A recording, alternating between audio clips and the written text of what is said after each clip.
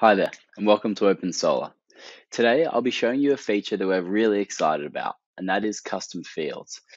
We know how important it is to have flexible software that suits your business, and that's why we've developed this new functionality. To create custom fields, you'll need to be an admin of your account, hop into this control area, then go to Company, Business Processes, and Custom Fields. Now, in here, you can click on Create New Record. Choose the field location and you'll notice there's project, contact, and cogs builder. So we'll take project first. Choose the fields here. You have 5 choices, so you can create 5 different fields within the project area. And then you can choose the field type. So the first one just being text, so free text option, a drop down selection, and then a date or time selection.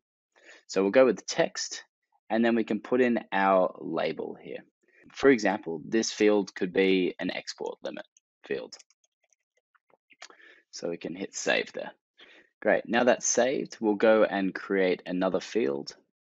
Go add custom field, and this one will do a contact field.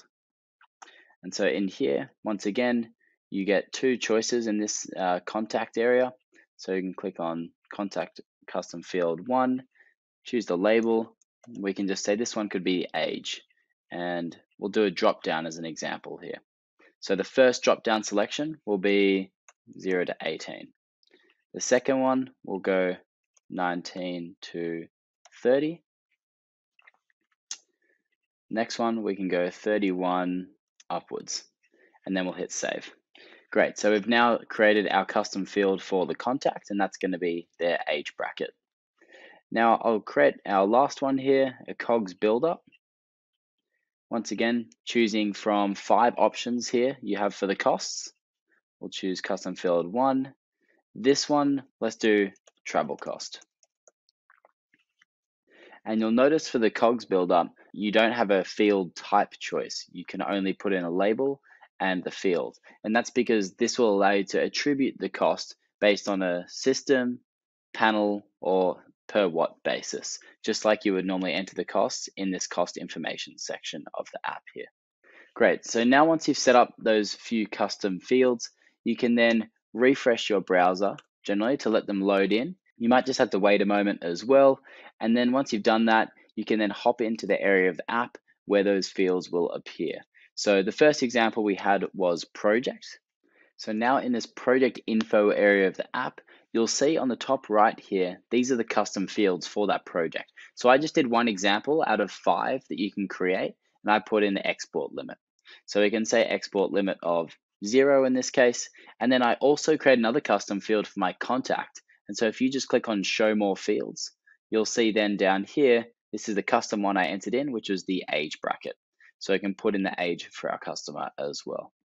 And then just the same, but for those cost custom fields, you can hop into pricing and payments, cost information, open up your cost list, click on the COGS breakdown here, and you'll notice your custom field will appear as a new line item here. So this gives you a lot of flexibility about entering all of the costs for your business here in OpenSolar. And the great benefit of these custom fields is that you can easily use them as placeholders for your documents. So for example, you can embed the placeholder for these custom fields within your proposal template.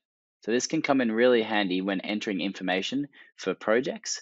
You can click on the proposal content area. You might want to use one of these content blocks here, for example, like this.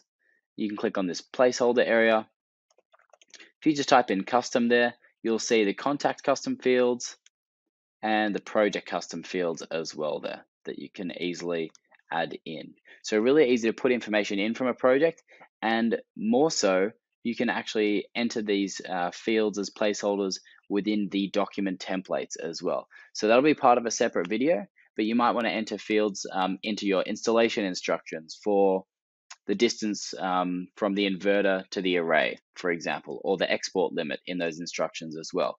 So you can do all of that right here within these document templates. When you create a new document, you can then add in those same placeholders right here as well to customize it further. Thanks for checking out this video, and we hope you like the new feature. Have a great day.